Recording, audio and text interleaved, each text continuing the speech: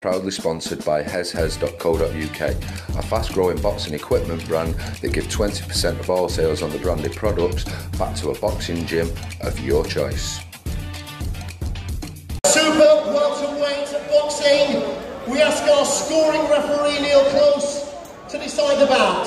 He has it scored at 60 points to 54 points in favour of the winner from Darlington, Troy Williamson.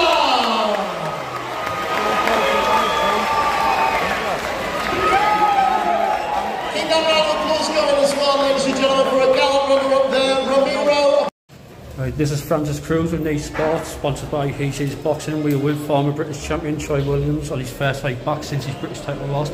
How are you doing, Troy? How did it feel to be out there? Yeah, good mate. It was good, valuable 6 rounds in that. It was tough as nails in, mate. Tell you what, you've got to respect fighters like you, mate, who'll take on opponents like that, even if it's a blowout to get your arm. Like after the Josh Kelly fight, mate, he had an arm injury, which he never revealed, which I respect as well. You picked an opponent there, mate, it was super tough. Like he knew how. When I seen him spit his gum shield out, do you feel that's a tactic? It's a tactic, because I used to do all that, mate, when I was getting hurt or tired. Because you were ready to take him out. Yeah, so maybe number 2 if it was an 8 round, then number 2 round, maybe I could have got over. He wouldn't have got through 8 rounds, I don't think, yeah. What was your arm like?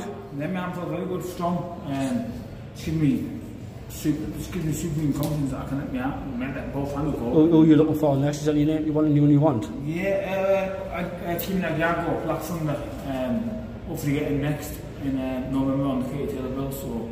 Where's your ranking now, Troy? What's that, mate? Where you're ranked now in the British and Commonwealth? You must be high. You only just lost your fight. To be fair, I don't have you should be high up, shouldn't you? You lost your title, what, a fight ago?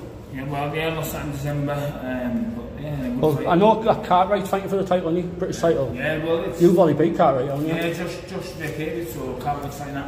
That'd be a cracking rematch, that, mate. Yeah. Andy would. There's a lot of opportunities there. There's Cartwright rematches, then Gargo, Egg been mentioned, so... You look in incredible shape, mate. You looking really strong, you are. And you boxed brilliant there, mate. So you haven't been out for a while. It was a good performance, it was. Yeah. Don't get me wrong, you're known for being a slow starter, aren't you? Because 12 rounds will suit you, mate, down to the ground. You honestly do. Because after 2 rounds you'll get it, do you know what I mean? It takes about 2 rounds to get it, and once you do, mate, you're in your rhythm. But 6 rounds, mate, it's hard against a tough journeyman like that. Oh, definitely. You haven't got the time. Yeah, well, when they know the way around the ring, 6 rounds it's not going on at all. It's slide by.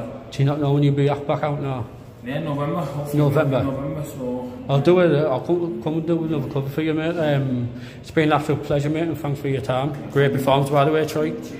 Cheers for that, mate.